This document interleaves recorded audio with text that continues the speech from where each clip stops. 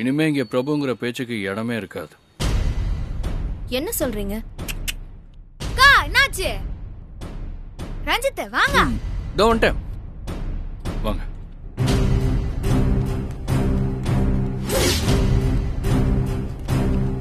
என்ன சத்யா, எப்பமா வந்த? இப்பதான் வரான்.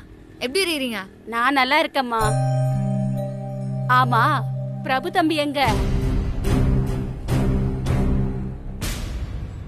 நான் முன்னாடி வந்துட்டேன், அவன் பின்னாடி வந்துருவான். அப்ப சரி சத்யா.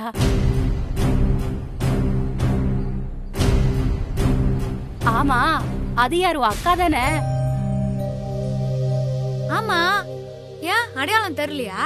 எனக்கு தெரியுது, ஆனா அவதான் என்ன அடையாளம் தெரியாத மாதிரி நிக்கிறா. ஆமா, அது யாரு பக்கத்துல? புதுசா இருக்காரு. சரி சரி, பிரபு தம்பி வந்தா சொல்லிவிடு, அவரை நான் பாக்கணும். சரிம்மா, வரமா.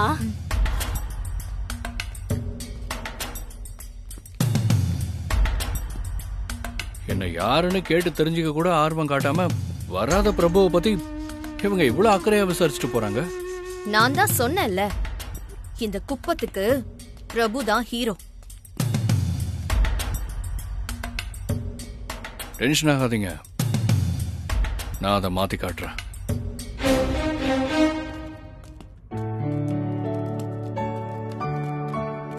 இதான் எங்க வீடு, உள்ள வாங்க. சரி சத்யா, நாங்க அப்படியே கிளம்புறோம். சரிடா. வரேன் சார். மா, சத்யா, திவ்யா, எல்லாரும் எப்படி இருக்கீங்க? ஆமா, என்ன 2 பேரும் அதிசயமா ஒன்னா சேர்ந்து வந்திருக்கீங்க? வணக்கம் ஆண்டி. வணக்கம் தம்பி. ஆமா, இவர் யாரு? என்னம்மா மறண்டியா? பார்த்தா தெரியல, அன்னி போட்டோல பாத்தியே.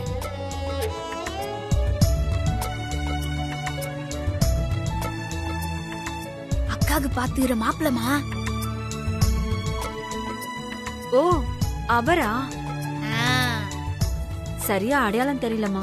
இல்ல பரவாயில்ல, இருக்கட்டும் ஆண்டி. உட்காருங்க தம்பி. Thank you aunty.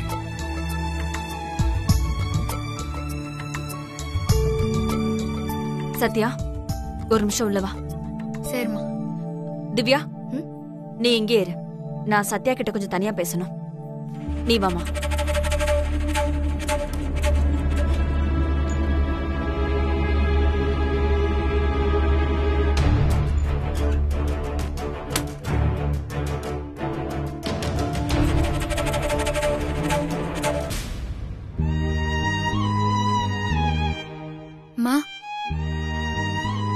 என்னாச்சு? என்ன சத்யா, நீ சொல்லாம கொல்லாம மாப்பிள்ளை வீட்டுக்கு கூட்டிட்டு வந்திருக்க? நானும் அமுல் பேபியும் அக்காக்கு மாப்பிள்ளை பார்க்க ஆரம்பிச்சதுல இருந்து எல்லாமே உனக்கே தெரியும்லம்மா. எங்க வரைக்கும் நாங்க எல்லாரும் பேச வேண்டியதெல்லாம் பேசிட்டோம். நீயும் ஒரு தடவை மாப்பிள்ளைய பார்க்கணும், பேசணும்ல. அப்பதானே எல்லாம் முறைப்படி நடக்கும். அதுக்குதான் நான் மாப்பிள்ளைய கூட்டின்னு வந்துக்கிறேன். இதுக்குதான் என்ன தனியா கூட்டின்னு வந்தியா? வாமா, வந்து ஆக வேண்டிய வேலையை பாரு. வா. ஏய், என்னம்மா சொல்றேன்னு தப்பா எடுத்துக்காத. உன் அக்காவை நம்பி இந்த கல்யாண ஏற்பாடு பண்றதுக்கு எனக்கு பயமா இருக்கு சத்யா. நீ பயப்படாதம்மா. அக்காக்கு மாப்பிள்ளைய ரொம்ப பிடிச்சிக்குது. அதே மாதிரி மாப்பிள்ளைக்கும் அக்காவை ரொம்ப ரொம்ப பிடிச்சிக்குது. உன் அக்காக்கு முதல்ல பண்ணியிருந்த கல்யாண ஏற்பாட்டால அவளுக்கு மாப்பிள்ளைய பிடிச்சதாமா இருந்துச்சு.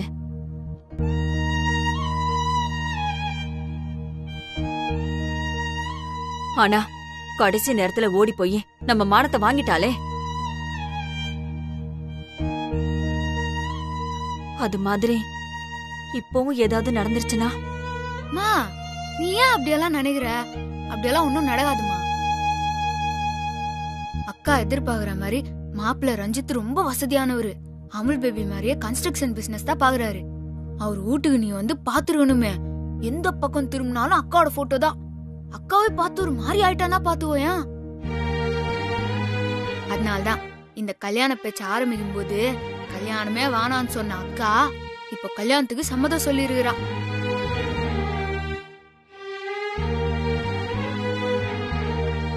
இங்க பாரு சத்யா, உன் அக்காவுக்கு நம்மள மாதிரி நிலையான புத்தி கிடையாது. அடிக்கடி அவ மாறிட்டு இருப்பா. எந்த நேரத்துல எப்படி மாறுவாளோ சொல்லவே முடியாது. மாப்பிள்ளையும் நீயும் தான் கல்யாண ஏற்பாட்டை எடுத்து பண்ணிட்டு இருக்கீங்க. ஒருவேளை நான் பயப்படுற மாதிரி உங்க அக்கா ஏதாவது பண்ணிட்டா, அந்த அவமானம் நமக்கு மட்டும் இல்ல, மாப்பிள்ளைக்கும் சேர்த்துதான். உன் அக்காவுக்காக நாம அவமானப்படலாம், அது நமக்கு புதுசு இல்ல.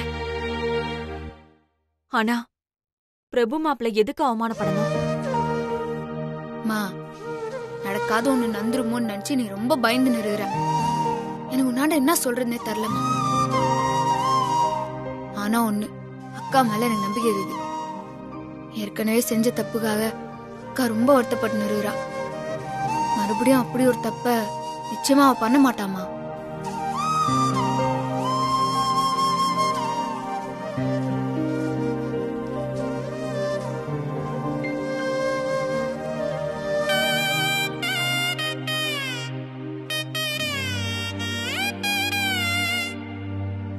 எல்லாத்துக்கும் மேல நான் அப்பாவுக்கு சத்தியம் செஞ்சு குத்துக்கிறேம்மா. அப்பாவோட இடத்துல இருந்து அக்காவுக்கு ஒரு நல்ல வாழ்க்கை அமைச்சு கொடுக்க வேண்டிய பொறுப்பும் கடமையும் எனக்கு இருக்குதுமா.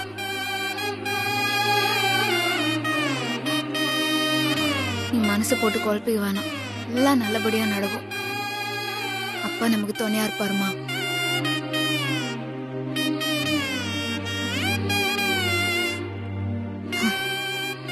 நீ வாமா போலாம். வா.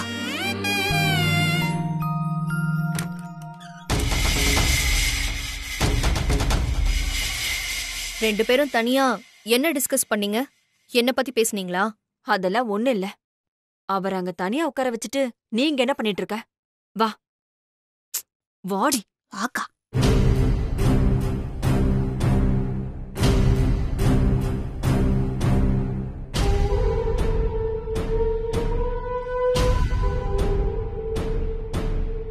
ஆண்டி, ஏதோ யோசனையில இருக்கிற மாதிரி தெரியுது.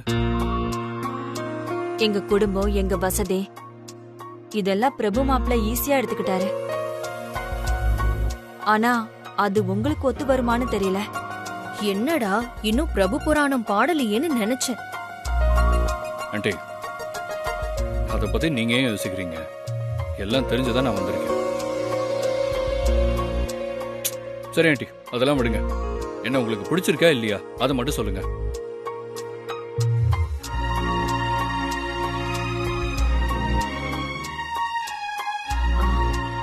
எனக்கு ஓகே தான். ஆனா பிரபு மாப்பிள்ள கிட்ட ஒரு வார்த்தை கேட்காம, அவர் சொல்லாம நான் எந்த முடிவும் பண்றதில்ல.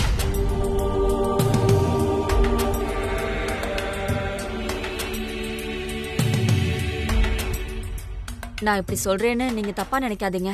அவரு என் பொண்ணு சத்யாவை மட்டும் இல்ல, இந்த குடும்பத்தையும் நல்லா பாத்துக்கிறாரு. எங்க வீட்டுக்கு வந்த முதல் மாப்பிள்ள இல்ல இல்ல மகன். மா, அவனும் சேர்ந்துதாம்மா ரஞ்சித்தை ஓகே பண்ணா. என்ன இருந்தாலும் மாப்பிள்ளை என்கிட்ட வந்து நேர்ல சொன்னா போதும். ஜானகி,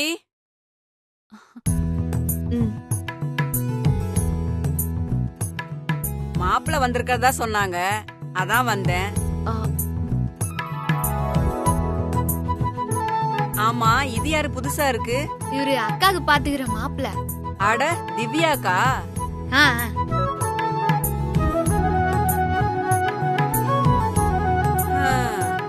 என்னதான் ஆளு கோட்டு சூட்டு போட்டுக்கிட்டு கார்ல வந்தாலும் சத்யா மாப்பிள்ள மாதிரி இல்ல.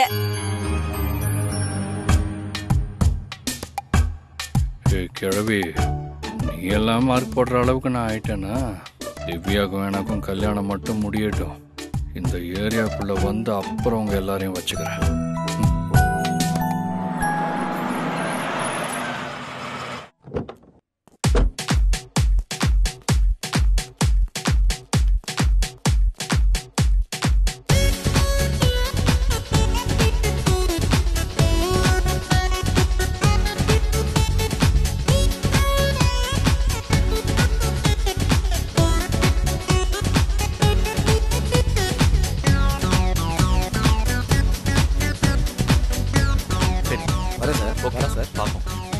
நாங்க வரோம் தம்பி. போயிட்டு வரோம்.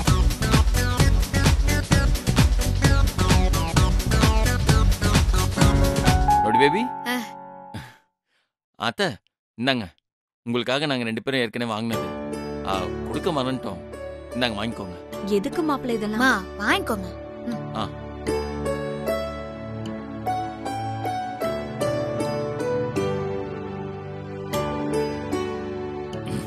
என்ன மிஸ்டர் பிரபு, நீங்க ஓகே சொல்லாம ஆன்ட்டி பதில் சொல்ல மாட்டேன்னு சொல்லிட்டாங்க.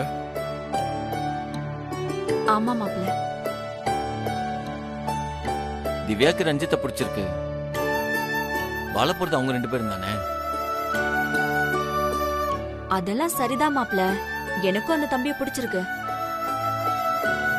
என் மனசு முழுசா சம்மதம் சொன்னாலும் நீங்க முதல்ல ஓகே சொல்லணும்.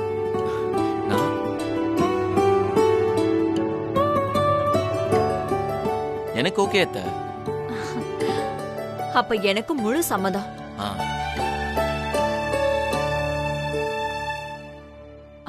சரி, நீங்க 2 பேர் பேசிட்டு இருங்க. நான் போய் காஃபி எடுத்துட்டு வரேன். வா.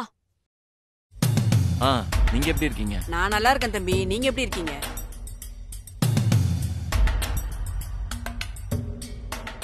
இப்போ நீங்க எவ்வளோ டென்ஷன்ல இருப்பீங்க, எதனால டென்ஷன்ல இருப்பீங்கன்னு எல்லாமே என்னால் புரிஞ்சுக்க முடியும்.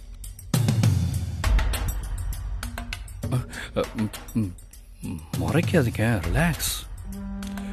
இப்போ பிரபுவோட நான் பெரிய ஆள்னு உங்க அம்மாவுக்கும் குப்பத்துக்கும் நிரூபிக்கிறேன். என்ன பண்ண போறீங்க? பிரபு உங்க அம்மாவுக்கு ஒரு புடவை எடுத்து கொடுத்து வாங்கின நல்ல பேரை இந்த குப்பத்துக்கே வேஷ்டி புடவை கொடுத்து நான் ஓவர்டேக் பண்ண போறேன்.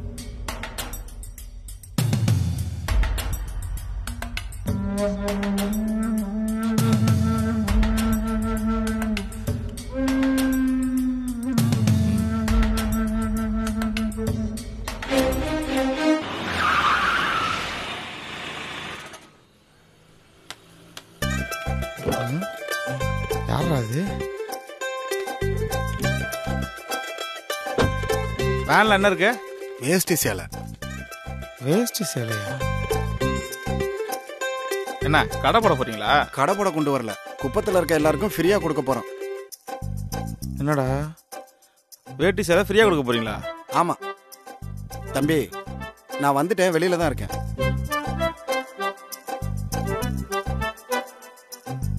வணக்கம் தம்பி. வணக்கம். எல்லாம் ரெடியா? கரெக்டா இருக்கு தம்பி. ரஞ்சித், வேன்ல என்ன இருக்கு?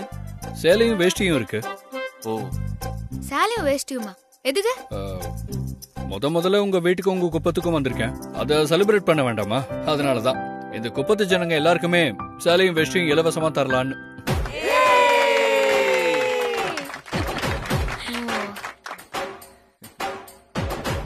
பாத்தியாமா, நான் தான் சொன்னேன்ல, ரஞ்சித் எவ்வளவு பெரிய மனசு பாரு. ஆமா சத்யா, இந்த மாதிரி மாப்பிள்ளை கிடைக்க திவ்யா கொடுத்து வச்சிருக்கணும்.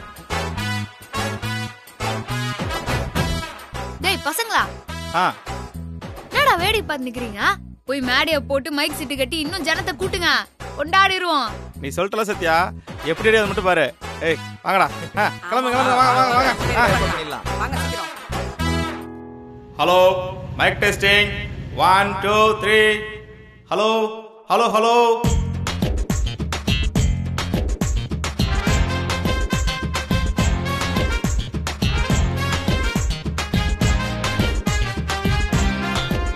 மஜ்லிக்கு போவார் மகாஜனங்களே, பெரியோர்களே, தாய்மார்களே, உங்க எல்லாருக்கும் ஒரு சந்தோஷமான விஷயம் சொல்ல போறேன். நாம இப்ப எதுக்காக திடீர்னு மேடை போட்டு சிறப்பு விருந்தினர்லாம் கூப்பிட்டு சிறப்பா ஒரு விழா ஏற்பாடு பண்ணிருக்கோம்னு தெரியுமா? நம்ம மஜ்லிக் குப்பத்துல கஷ்டப்படுற மக்களுக்கு உதவி பண்ற எண்ணத்துலதான். என்ன அரசியல் மீட்டிங் இது? ஒரு கட்சி கொடி இல்ல, பேனர் இல்ல, கட் அவுட் இல்ல, எலெக்ஷன் தான் முடிஞ்சு போச்சுல, அப்புறம் என்னத்துக்கு மீட்டிங்? இது கட்சி மீட்டிங் இல்ல, நம்ம குப்பத்துல உள்ள ஜனங்களுக்கான மீட்டிங். என்ன பேச்சு பேசுற?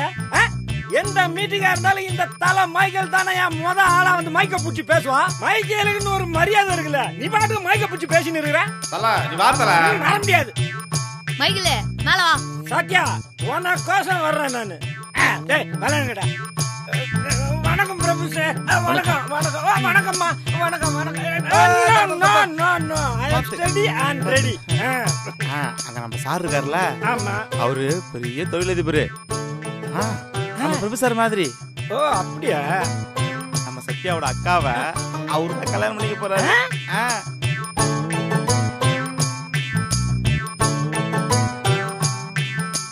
மத்த மேட்டர்லாம் நான் அவராண்டே டீடைலா கேட்கிறேன்.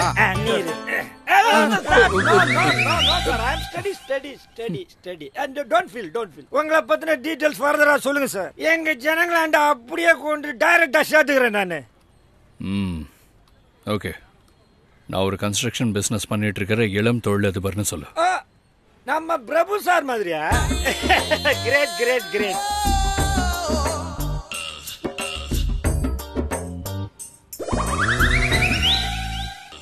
சார் மேல சொல்லுங்க சார். நான் திவ்யாவை கல்யாணம் பண்ணிக்க போறவன் சொல்லு. அப்பா பிரபு சார் சகல நீங்க.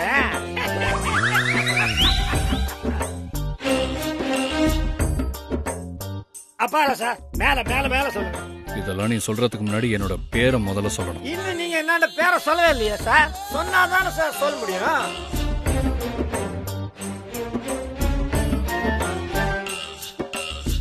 என்னோட பேரு ரஞ்சித். ரஞ்சித்ங்கிற இளம் தொழிலதிபர்னு சொல்லு. அதோட திவ்யாவை கல்யாணம் பண்ணிக்க போறவர்னு சொல்லு. அவர் தான் உங்களுக்கு இலவச வேட்டி சேலை எல்லாம் கொடுக்க போறாருன்னு சொல்லு. அப்படி இப்படின்னு என்ன பத்தியும் என்னோட தொழிலை பத்தியும் நல்லா புகழ்ந்து சொல்லு. அதெல்லாம் நான் பாத்துக்கிறேன் சார். சார் இப்ப எப்படி பிட்டெல்லாம் சேர்த்து போட்டு உங்க புகழ ஜனங்களாண்ட எப்படி கொண்டு போய் சேர்க்கறேன்னு மட்டும் பாருங்க sir. Right and C sir. எங்க இருக்கு மைக்கு?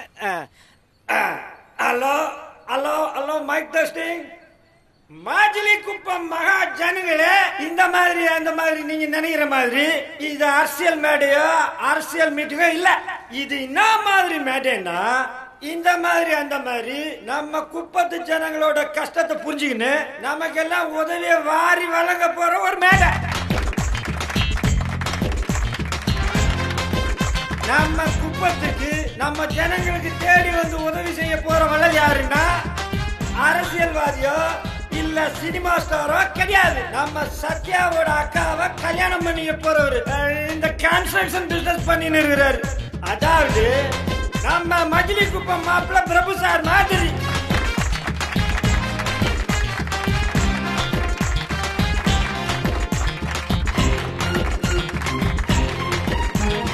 சார் உங்களை பத்தி ஜனங்கிட்ட எப்படி ரீச் பண்ண வச்ச பாத்தீங்களா?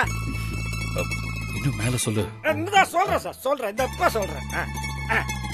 கன்ஸ்ட்ரக்ஷன் பிசினஸ்ல நம்ம பிரபு சார் மாதிரி நம்பர் 1 பண்ணின்னு இருக்கிறாப்ல.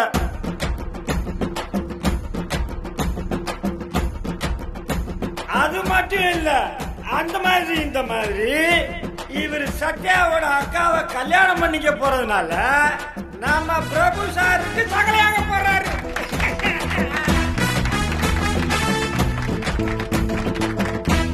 சார் எப்படி? பிரபு பேரை சொல்லாத. என்னோட பேரு ரஞ்சித். என் பேரை சொல்லு. ரஞ்சித் தான் இது எல்லாத்தையும் கொடுக்கறாருன்னு சொல்லு. சார் ரசீது தானே சார்? சொல்றேன் சார். ரசீது இல்லையா? ரஞ்சித். ரஞ்சித் சைலண்டா இருங்க. இப்ப நான் சொல்றேன் பாரு. கஷ்டப்படுற நம்ம ஜனங்களுக்கு பெரிய மனசோட உதவி பண்ற அந்த நல்ல மனுஷன் வேற யாரும் இல்ல. அவர் பேர் என்னன்னா, ஐயா கன்ஃபியூஸ்ல மறந்துச்சே. நம்ம ஜி தமிழ் டிவில ராத்திரி 9 மணிக்கு போடுற செம்பருத்தி சீரியல் இருக்குல்ல, அதுல ஆதி கடவுர் ஐலாண்டேஸ்வரியா நடிக்கிறவங்க இருக்காங்கல்ல, அவங்களோட ரியல் ஹஸ்பண்டோட பேரு தான் இவரோட பேரும். என்ன சார் கரெக்டா சொல்றேன்?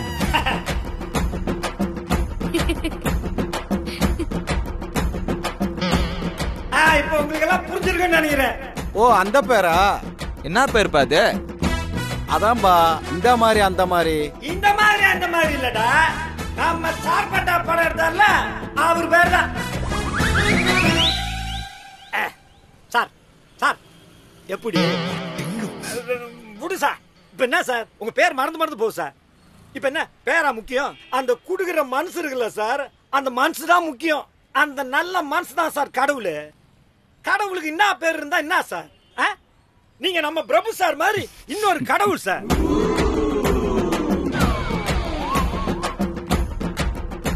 பிரபு சார் மாதிரி உங்களாண்ட அந்த நல்ல மனசு இருக்குது சார். அந்த நல்ல மனசோட எல்லாருக்கும் அள்ளி அள்ளி கொடுங்க சார். நீங்க நல்லா இருப்பீங்க சார். இந்த பாருங்க, எல்லாம் வரிசையா வந்து 1 by 1 நின்று வாங்கிங்க, அடிக்காதீங்க. ஏய் நிறுத்து. என்னப்பா இன்னும் எல்லாரும் எந்திரிக்கிறாங்க? நம்ம சத்யா எதுவும் இலவசமா வாங்கக்கூடாதுன்னு சொல்லிருக்கல.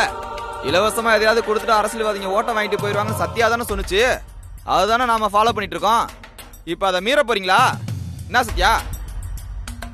நீ சொன்னதை நாங்க ஃபாலோ பண்ண ஆரம்பிச்சிட்டோம் சத்யா. இந்த இலவசம்லாம் வேணாம், தயவு செஞ்சு எல்லாத்தையும் திருப்பி எடுத்துட்டு போக சொல்லு. ஆமா ஆமா, சத்யா சொன்னதெல்லாம் சரிதான். இலவசம் ஒண்ணும் வேணாம், எடுத்துட்டு போங்க எல்லாம். போங்க போங்க. சரி சரி வாங்க போலாம். தேவையில்லாம இலவசம் வாங்கி